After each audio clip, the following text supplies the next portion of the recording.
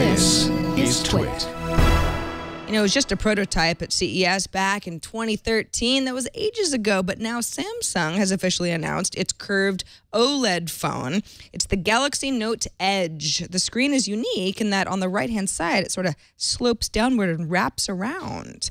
Other specs include a soft touch back, 16-megapixel camera, a heart rate monitor, a quad HD display that's 2560 by 1440, even a 3.7-megapixel front-facing camera for all those low-light selfies you want to take. The Note Edge is coming to AT&T, Verizon, T-Mobile, and Sprint in the U.S. later this year. No official date or price point just yet. But if asymmetrically curved displays aren't really your thing, Samsung also announced the Galaxy Note 4, which is the 5.3-inch phablet, if you want to call it that comes with a stylus, and otherwise has pretty much the same specs as that Note Edge.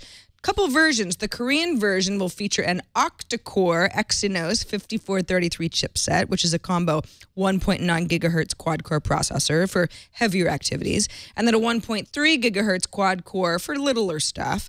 In other markets, the Note 4 will have a 2.7 gigahertz quad-core Snapdragon 805 processor with a 600 megahertz Adreno 420 GPU.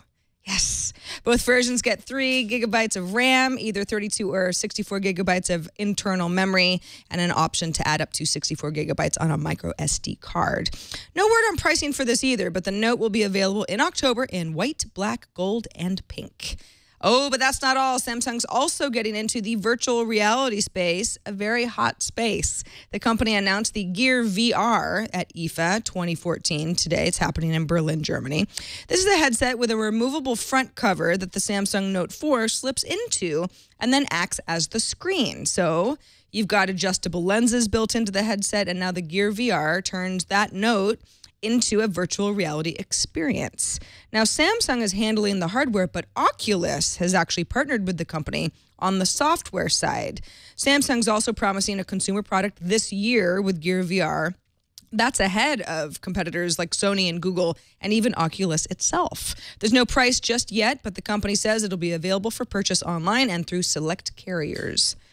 Okay, let's just go ahead and stick with the hardware theme for a few more minutes. Sony has just unveiled the Xperia Z3 Android device, basically the successor to the Z2, and not all that different. 5.2-inch, 1080p display, a 20.7 megapixel camera, waterproofing, but with a more rounded aluminum frame. Sony also threw in a wide-angle 25mm lens, extra high ISO, 12,800 light sensitivity. The Z3 adds Sony's audio upscaling technology, which improves the quality of compressed music, and some digital noise canceling technology thrown in there too. Expect the Z3 this fall on T-Mobile and possible other carrier announcements to come.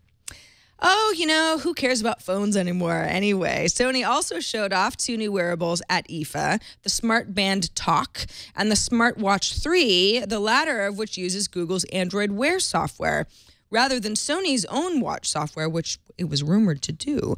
The Smartwatch 3 comes with a 1.6-inch 320 by 320 transflective display, GPS, and even a Life Logger app. It'll run you around $300. Meanwhile, Sony's Smart Band Talk comes with a curved 1.4-inch 288 by 128 pixel e-ink display for things like email notifications, plus a microphone and speaker for voice commands.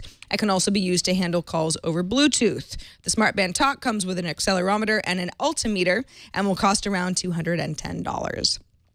In the wake of the celebrity photo leak over the weekend, 4chan, which is a site where many of these photos were posted and viewed, has just introduced an official DMCA policy.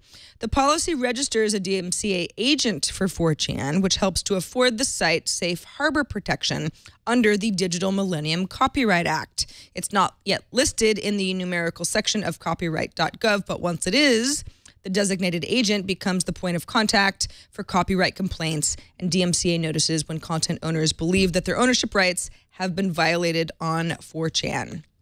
Sources tell CNBC that electric automaker Tesla will build its 5 billion lithium-ion battery plant, also known as the giga-factory, in Nevada. Nevada Governor Brian Sandoval will hold a news conference on Thursday in Carson City, Nevada, to make a, quote, major economic development announcement. This is according to a media advisory from the state. A Tesla spokesperson confirmed that Tesla officials would be at that event, but declined to give any more details. Back in July, the automaker had announced that it had partnered with Japanese electronics firm Panasonic to build the 35 gigawatt cell factory, and also said that it would announce additional partnerships in the coming months.